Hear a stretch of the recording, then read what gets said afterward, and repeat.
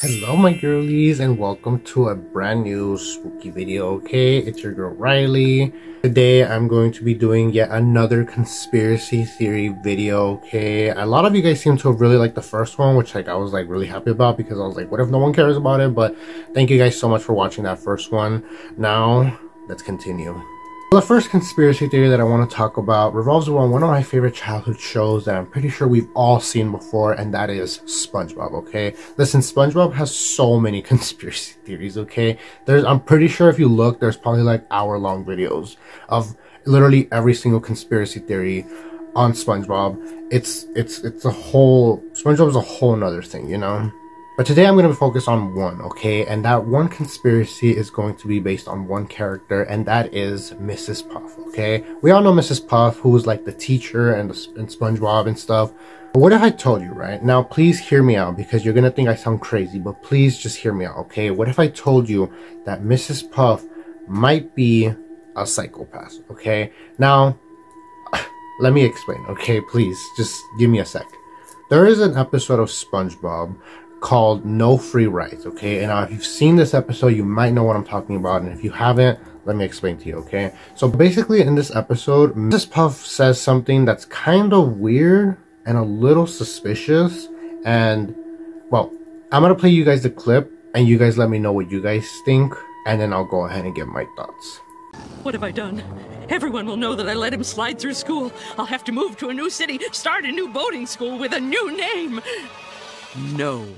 Not again. So what I'm basically getting is that Mrs. Puff basically admitted that she has basically faked her identity before. That basically she has had to have moved out of town, change her name, change her whole identity, start a brand new life, and just start from fresh. And from what we heard, she's done that before, right? Here's where it gets a little bit crazier. There's another episode, I think in like a farther season. Like I think this episode was like maybe one of like the first few seasons, and then like the next episode where they kind of bring this back is like I think in like season like 12 or something.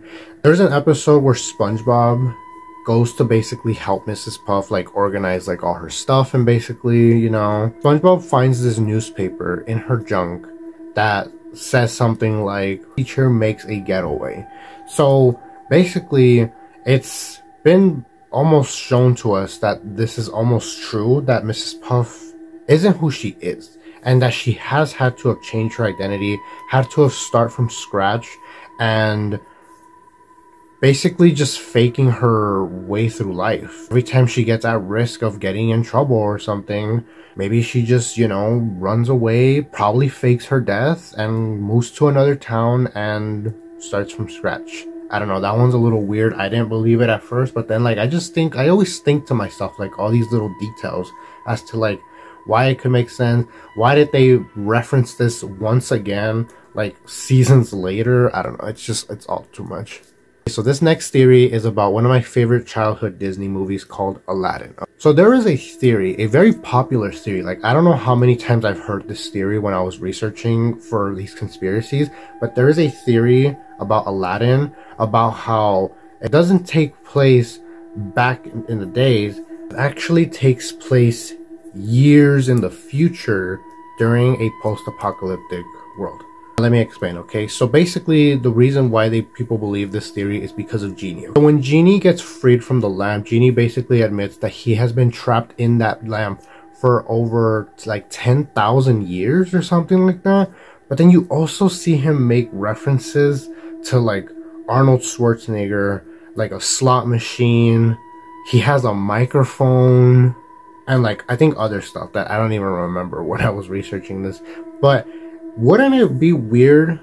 We all know when Aladdin takes place, right? Like we get the atmosphere, right? This takes place during like almost like medieval time, like, right? Like you guys get what I'm trying to mean. Like if you know the whole concept of Aladdin and like the world it takes place in, things like technology, microphones, Arnold Schwarzenegger, like this stuff didn't exist for people back then. So how is it that Genie just like knows all this stuff if this is supposedly years before any of this even existed. You know what I mean?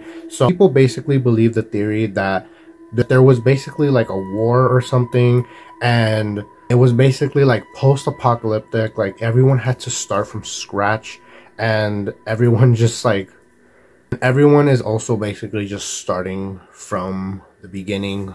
And that is why Genie just like knows all this stuff, you know. I saw a TikTok of someone talking about this, about like the timeline and something, saying that like basically this means that Genie, when he was, you know, put in the lamp and stuff, this technically means that he was put in the lamp in like 1990, which I don't know how true that is.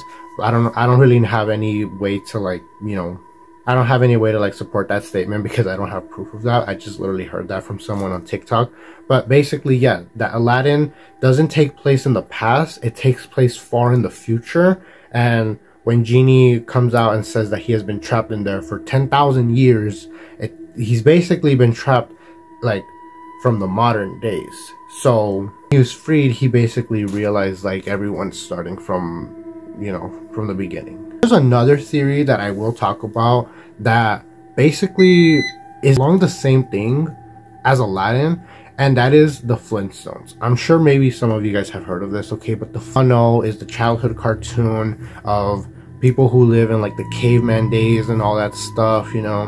People noticed how weird it is that even though these people live in like, you know, live in caveman days and stuff like that, like this was like when the earth first even like had human beings and all that stuff, you know. How is it that these cavemen just like know about certain things that we have today? You know what I mean? Like for starters, I'm pretty sure we all know they all drive cars, right? I mean, they're made out of stones, we get it, but like they drive cars. How did cavemen just like know this stuff, you know? There's even an episode that I saw a while back where they were basically making a record player, right? A record player like mine up there, right?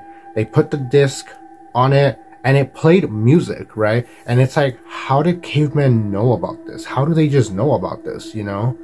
I think there's even an episode where they watch TV. It's like, how do they know this? Like, technology wasn't even a thing. So like, how do they just know about TVs, about record players, about cars? Like, it's just like, it's, you know, it's just crazy that it's like these are cavemen, but they're living modern days just like we are, you know? And that theory is also the same as the Aladdin one, where basically this doesn't take place in the past. This actually takes place in the future in a post-apocalyptic world, basically saying something like if World War III or if another war happened, we'd all be wiped out and we'd be forced to start from the beginning. And that is kind of terrifying to me, to think that like all this time that I've been watching cartoons and stuff about like, you know, what the past was like, it's like, what if I'm watching this to prepare myself for the future? Like, oh god, I don't even like thinking about it. It gives me the chills. So I have two more for you. These ones are kind of dark, I will be honest with you guys. These ones kind of did ruin me a little bit, especially the last one, but I'm gonna save that one for last, obviously. This first one that I want to talk about is about the movie Finding Nemo, okay? We all know the movie Finding Nemo, where it's basically about two goldfish, a couple, and this like tragedy happens in their house where like this like fish like goes and basically kills Marlin's whole family, but he's left with one of his children, and that is of course Nemo, okay? And then like he grows up and then he goes missing and Marlin goes after looking for him and stuff like that. So basically the theory is that, for starters, I just want to mention, because I didn't know about this, but the theory is that the name Nemo in Latin translates to nothing or nobody. I didn't know about that, but basically the theory to support this also is that Nemo actually isn't alive, right? So we all know that the movie opens with this tragedy of Marlin's family basically getting killed by this like fish, and he finds one of his children, which is Nemo, and you know, he's left with that last bit of hope that like, you know, at least a little piece of his family is still alive, you know? But it's so dark to think that what if Nemo isn't alive? What if Nemo doesn't exist and Marlin is just literally going crazy because of the fact that he literally lost his whole entire family, right? Like, if you remember that opening scene when you see all their babies, they have a lot of babies, right? And to think that the whole family was killed and one was left, obviously that has to mess with you, especially being a parent, you know?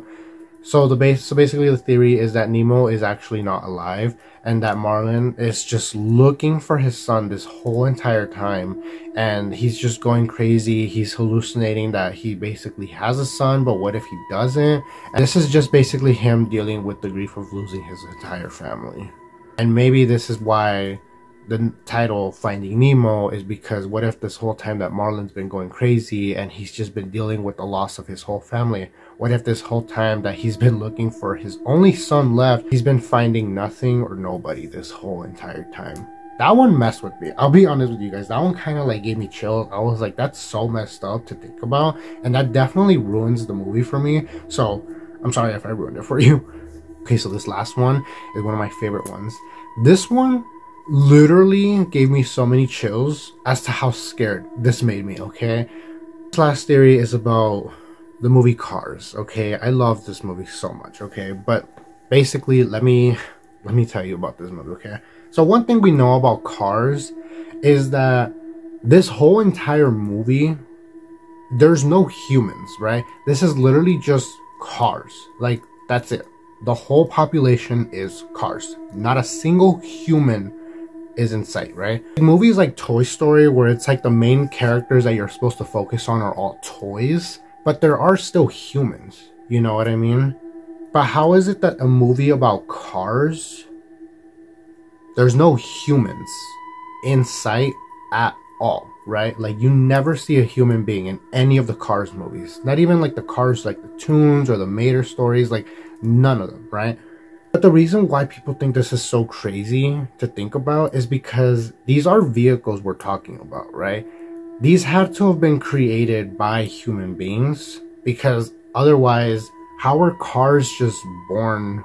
Like, how are cars just born? Right? You know, you can't just start the world and it's just like the living things are vehicles. Like, you can't just, like, how did they do that? You know what I mean? This had to have taken years. Because, I mean, look how far it took us to start having self-driving vehicles, right?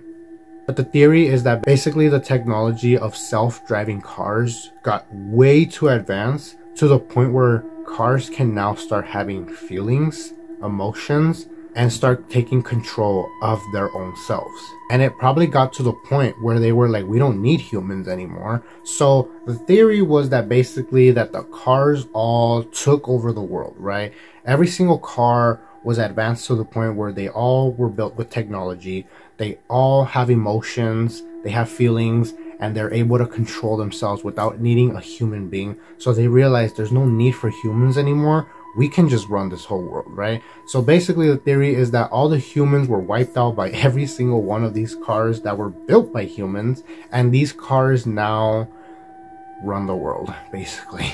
That one kind of freaked me out, because I literally always just think to myself, I'm like, why is it that this movie specifically doesn't have any humans? Because I did always compare it to other movies, right? Like, there's other movies where it's like, it's not humans, but it is still like in a world where humans exist. Think like, you know, Toy Story, like Avatar, like, you know, like there's movies that the main characters aren't human, but there are humans out there. You know what I mean? And there's tons of movies like that. Even alien movies, you know, there was that movie Home, Escape from Planet Earth.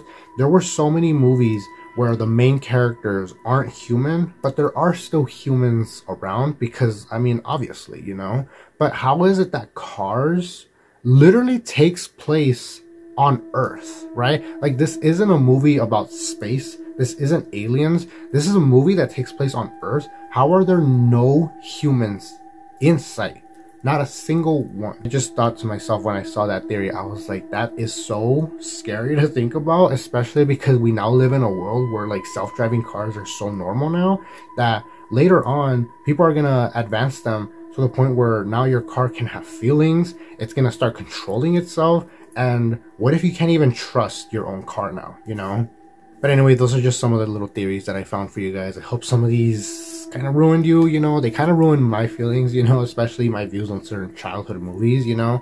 But this is what I love about them, is that they really make you think. Like, they really, like, get in your head, and you start thinking to yourself, like, how did I never notice this, or anything like that. Anyways, if you guys did like this, then please make sure to leave me a like. Please make sure to subscribe to your girly, okay, for more conspiracies. If you guys would like to see more conspiracy theory videos, please make sure to let me know in the comments. But anyways, I'm gonna let you guys go. Hope you guys enjoyed, and I'll see you guys next time. Bye!